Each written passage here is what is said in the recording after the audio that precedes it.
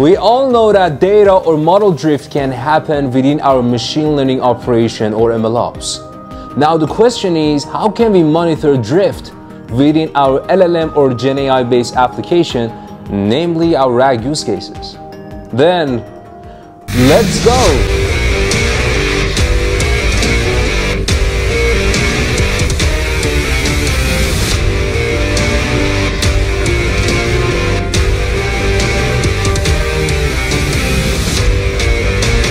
Before we start, make sure you subscribe and hit the bell icon so you will get notified for the next video.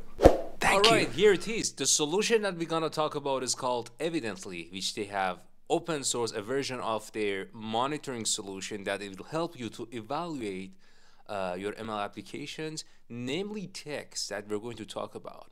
So regardless of LLM and GenAI, we do have certainly some text-based use cases like NLP. And you might ask how we can monitor drift over text data, or how our text data will change or drift over time when we're doing our NLP use cases. So they have released some open source versions of NLP with drift monitoring stuff, which are honestly great, and you can certainly give it a try. But here for this demo, I'm going to run a use case, namely for drift detection for LLM based applications, because we have already talked about how we do evaluation for your RAG or LLM use cases, but drift is certainly a part of evaluation, an important part of it, and I thought it's not really well spoken in the community, so I thought to use Evidently as a mean towards explaining drift, and also how we can, with open source solution, leverage some drift monitoring for our LLMs application. Here's an Q&A for a RAG chatbot that we have. Okay, so I'll go through my code. I will add the link of this code in the Discord link, and the Discord link is inside video description. You click on Discord link, you go to the channel, and there's a section called reference. You click on it and you will get the link of this reference code that I'm going to provide you a walkthrough. So obviously you need to install Evidently, and namely the LLM version that we're going to talk about. And here on the top, I'm just importing the packages needed later on for the evaluation and drift that we talked about.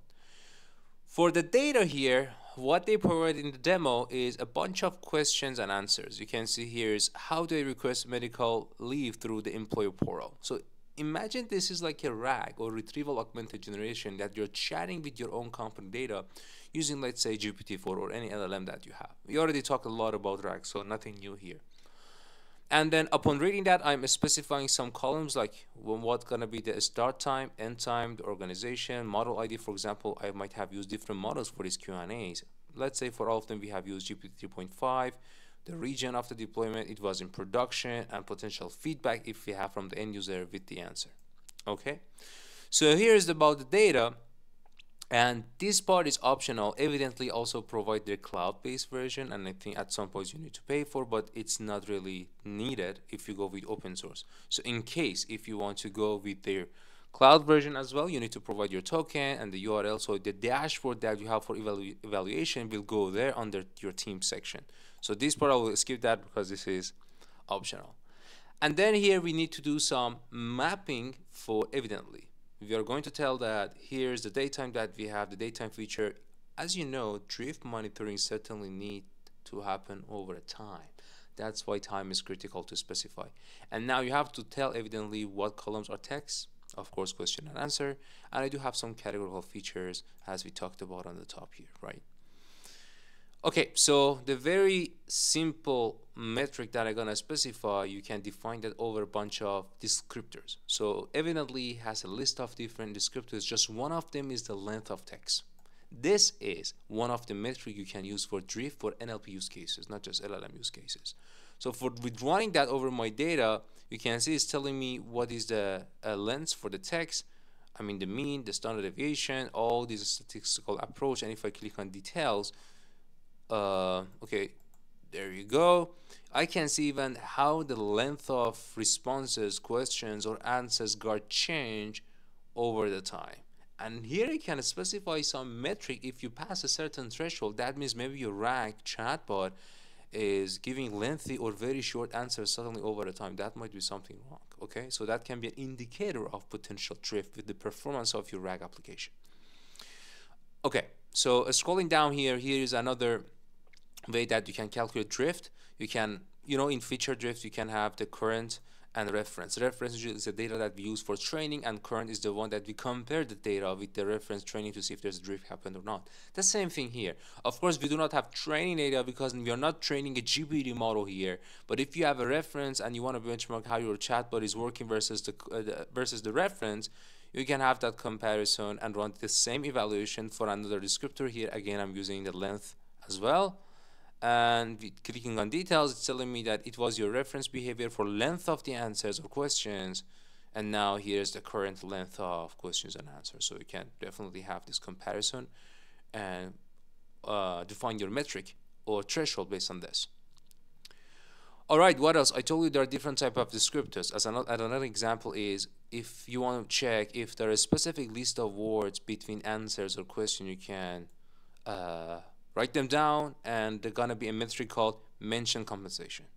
Okay, if I run that, it's telling me, for example, how many times some specific word list here, salary, benefits, payrolls, has been mentioned. True means yes mentioned, false means not mentioned over the time. All right, another type of descriptor is sentiment. So sentiment on backend evidently use some machine learning models. You don't need to train or deal with them. This is provided by evidently, that will do some sentiment analysis on your answers. For example, if I'm gonna check how positive, negative, or neutral the answers of my chatbot were over the time, just this quick descriptor call can give me this information, and also over time as well. That can be another type of drift getting evaluated for your chatbot responses. One thing that I really liked about that is not only you can have the descriptors coming in from evidently, but also if you can have some descriptors coming from Hugging Face models. For example, there's a model from Hugging Face that will calculate toxicity of the answers of the chatbot, which is also important. Or there's another model from Hugging Face that will evaluate the emotion of the answer. I think they have 28 category of emotions, and the one we're gonna detect is just a neutral emotion. Just tell us how neutral the answer is from 0 to 1 as an example. So toxicity and how neutral the answer is. Two things. So I run the same thing over the first 100 rows. Of course, it can download some models from Hugging Face, and there you go. It's telling me how toxic the answers of my chatbot is, and you can see majority, almost all of them are actually 0. That means we don't have toxicity, and the values are too low, almost 0. So we're not worried about it, but this can be also a good metric. And of course, how neutral the response is from 0 to 1. You can see almost our answers are within the range of neutral. Nothing significant. Here we have a drop here. We can later on check what was the answer here. But now another type of evaluation, as we discussed, that we can use also as a drift monitoring is using LLM as a judge. Now here you need to put your OpenAI key. I added and I removed it before I record this video. And you can ask, let's say, GPT-4 or any model that, hey, be a judge and check, for example, conciseness or how grounded the answer is. Any type of metric you define, you specify what that is to your GPT or LLM. And here are the categories. If it's concise, say concise. As if it's over detailed or contain unnecessary information, tell verbose. Or if you do not have enough information, it's not clear, say unknown. These 3 categories I want to define using LLM as a judge. And now my descriptor is not Hugging Face, is not evidently packages and models. It's an LLM from OpenAI using GPT 3.5 using this prompt. Now think about it, however you can define this prompt to define your metric. This is just one example. And I run the same thing again, and as you can see, almost one answer was verbose, so too much unnecessary information, and the rest was very concise, which is good news. And also you can check this over time as well, how many concise and verbose you have, and that can be a good drift evaluation.